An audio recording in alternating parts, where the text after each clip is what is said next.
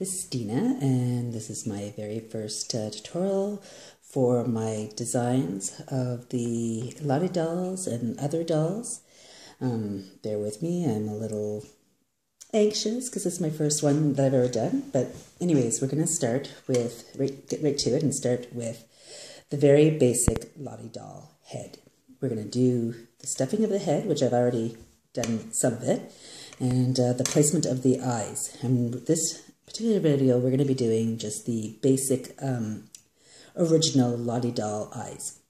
Now, if you're unfamiliar with the Lottie doll patterns, look below in the information box and you will see a link to the free Lottie doll pattern that I created a couple of years ago.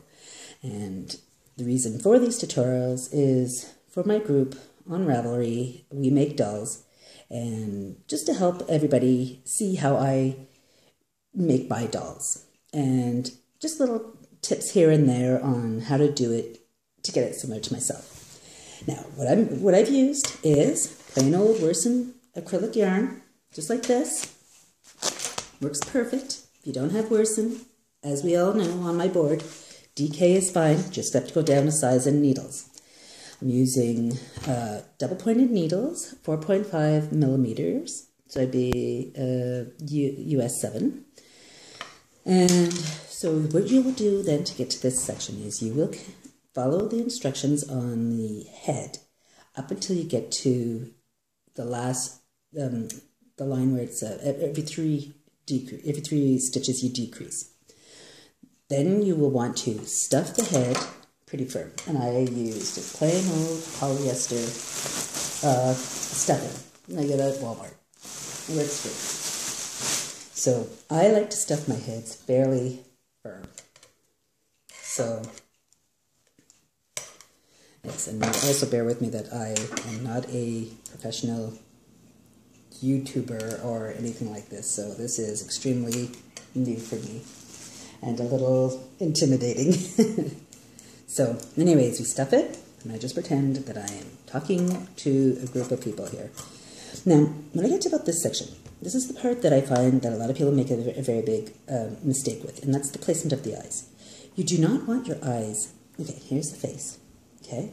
You do not want your eyes way up here, and you don't want them, you know, up high or really far apart. So I usually like to go, believe it or not, really low, like around here. And I usually find a section, and then I go like this. And then this is the part where I squeeze it, and squeeze it down. And I see, ta-da, I like it. I may not like it a bit, so I just go squeeze the face together a bit, you know? And then I like to take, this is just another acrylic yarn, again, Wursten. Take a big strand. My number one tool to use is a tapestry needle. And I usually do start this before I get to the closing of the head because I want a position. So you see what I did? Here's my indentation where I went the eyes. And notice how low I am. Notice how low I am. I am not up high at all. And it's okay that it's spread apart a bit because when I put my needle through like this, putting it in through one, popping it out through the other, what is going to happen is once I start to form the eyes, it's going to go in a bit in here so that you're going to end up with a little less part. So I'm going to show you, let me just reposition myself here. I'm going to show you how I like to go in and over.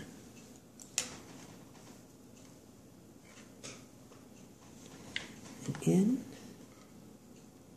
and over.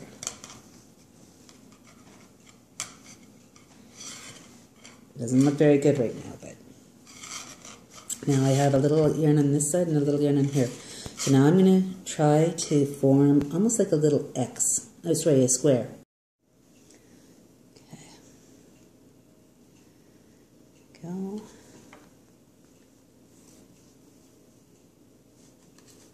Just move the camera around a bit because I found that that wasn't a good position to show you exactly what I was doing.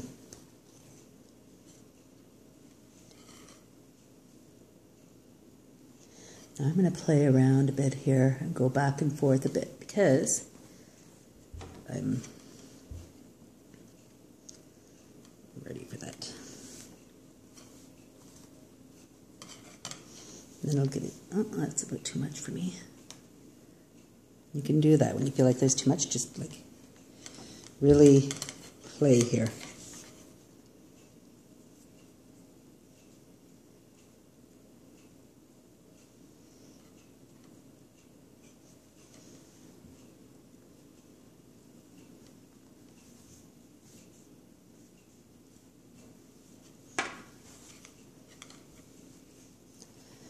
The other side.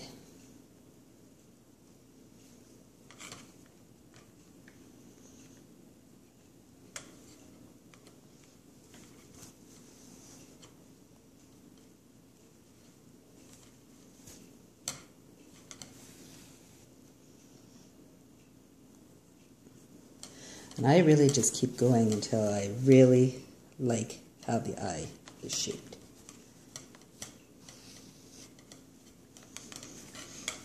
I often will look back.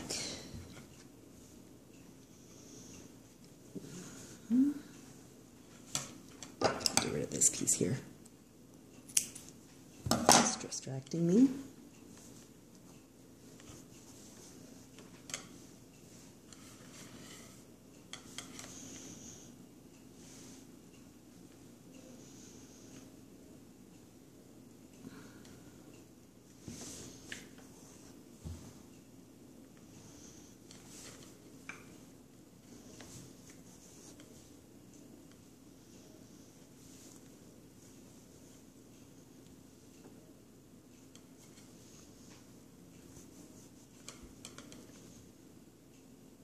Also, too, like sometimes when you're doing it, if you feel like you're not liking how the eye is turning out, don't be afraid to just go back in there and just cut it all out.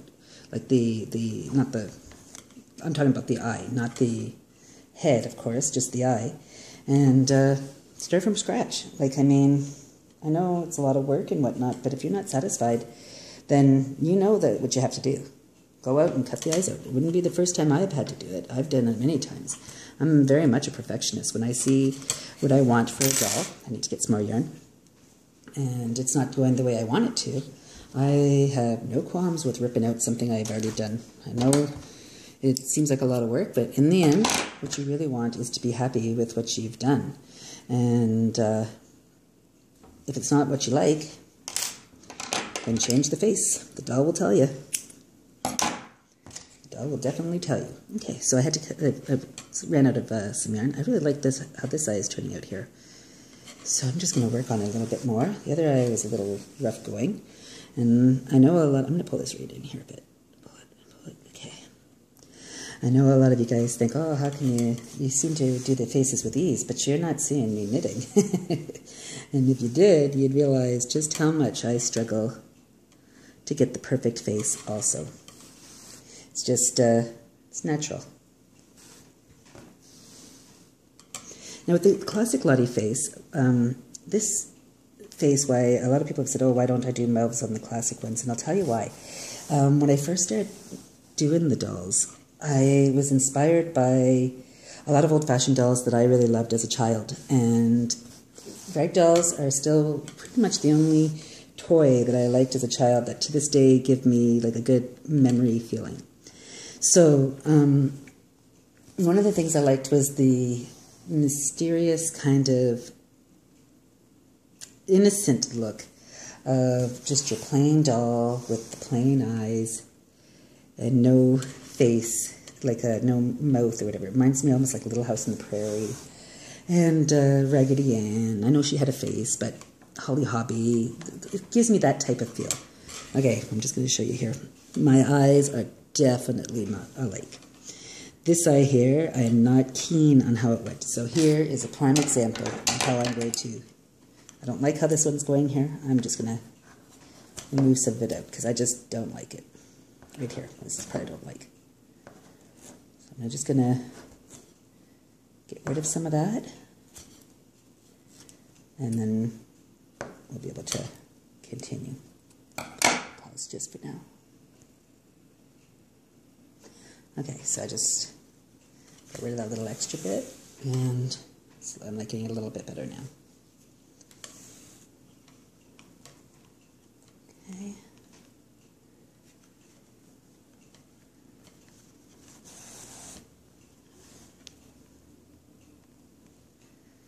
Getting there. A lot of times, so you can see, I just like to go in and out like this. That's usually a good way. Okay, let me just squish up the face. I think we need to add a little bit more stuffing just to give our little, it feels like a little gal, some more shape. Oops. I'm going to show you too a little something that I find when I'm doing my dolls, is sometimes I'll change the shape of the face once I start doing the stuffing. Now I think what I'm going to do here, I've got my eyes pretty set, but we want to now close up the head. So just keep stuffing it really good and firm, bounce it around, bend in those eyes. I really can't emphasize how much I want that indentation in there. I'm not going to remove my yarn yet from here because I'm not finished with this eye, and I'm still not finished with this eye, but I'm getting there. So what I'm going to do is I'm going to finish off with the pattern where I knit everything together here, and then we'll go from that there when we're finishing off the doll and see if we want to do some reshaping of the face. Okay, so I have finished sewing up our little doll's head and finished knitting up the decreases. And like I said, you can, if you are not familiar with my patterns and whatnot, and this is your first time viewing this video, the free Lottie Doll basic pattern can be found in a link below, which will bring you to the Lottie Doll basic body. This is placement. This video is specifically for the placement of the eyes. So I'm just weaving in here. I just like to do that. I don't know why, I just do. All that's going to be hidden anyways by the skull cap, which will be another video at a later time, but very soon. So anyways, back to our face. Now we can really, really start to see a little face emerging. And when we do this, if you notice, look at how I turn this sideways. Look at that. A little shape happening here. And you notice where the eyes are? Down below. If you notice too, where we start to, when we finish with our increases, that is pretty much where I like to align my eye, where we finished with the increases, which a lot of people would think, oh, well, let's put them up here by the end of the, just the repeat rounds and start in the end to the decrease rounds. No, that's way too high. That's way, way too high. You must do it down lower. This is going to be your chin area. This will be like where, if you want to put a nose or a mouth, like I said, I'm doing the basic Lottie, which is still one of my favorites, which is just the eyes and maybe a couple of little eyebrows. But that's it. I'm actually probably a little tuck, because I like my eyes now. Let me just take a peek here.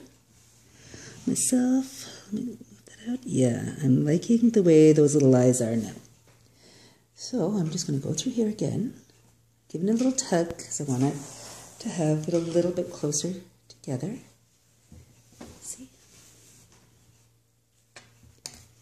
Yeah, I definitely like the way that's looking. I know she looks a little alien right now, but that's okay. That's exactly how they all look. Now, if we want to put a little eyebrow, I'm not sure if I do, but let's just see here.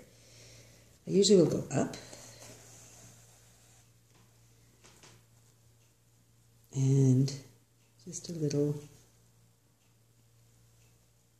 I usually like them to look a little forlorn, because I just think it's adorable when they look like that, like a little lost soul. Kind of reminds me of, oh, Precious Moments, exactly. Yeah.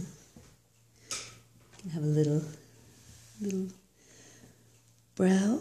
I'm going to try the other side. Like I said, I don't know if I'm going to keep this, because I'm not sure I want an eyebrow for this doll. But,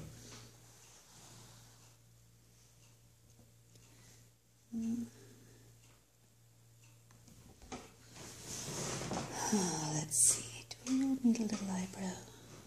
Okay.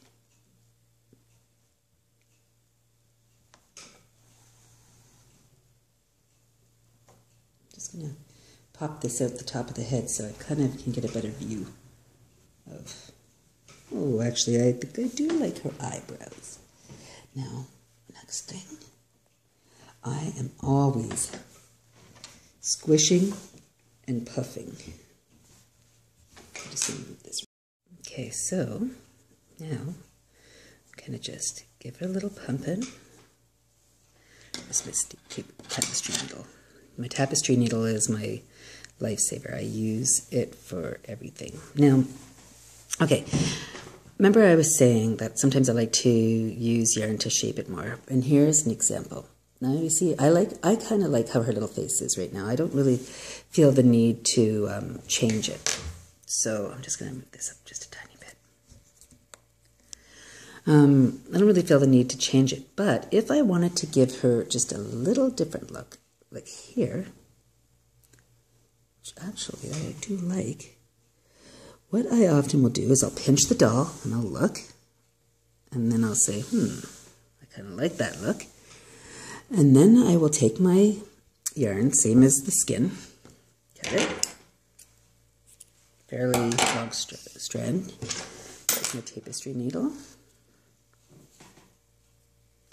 And I'm going to insert the needle. Okay, so here I pinch it. Let's see. Yeah, I think I'm going to do it. I pinch it, and I usually do it like halfway between the eyes. So but I do it on the side where their ears would be, and I pop it through. So you see where the ears would be? So this is where I'm going to pop it through, and I'm going to pop it all the way through to the other side.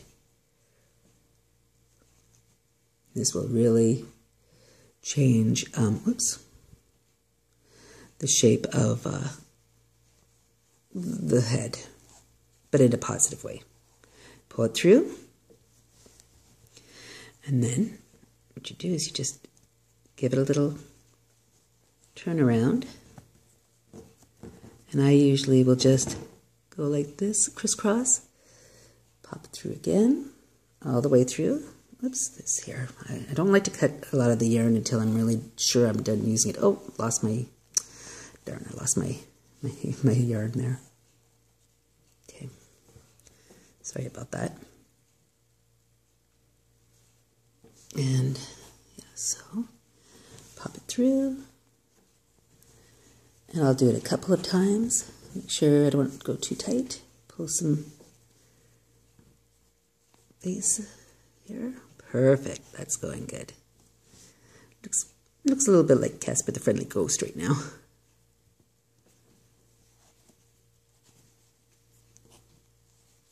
Now remember, all of this will be covered with your skull cap, which will be the next video I'll demonstrate. You can tie that in if you want and not, but it doesn't really matter. I'm going to do it anyways. So I don't want that too tight. Oh, there we go. Now I'm pleased. Yeah, perfect. This is just all extra yarn, which you can just remove. I don't bother to cut it right down because, like I said, it's going to be hidden in the skull cap. This part here, I will just take this straight in, go through here, pop it outside the back of the head. Give it a good yank, pull,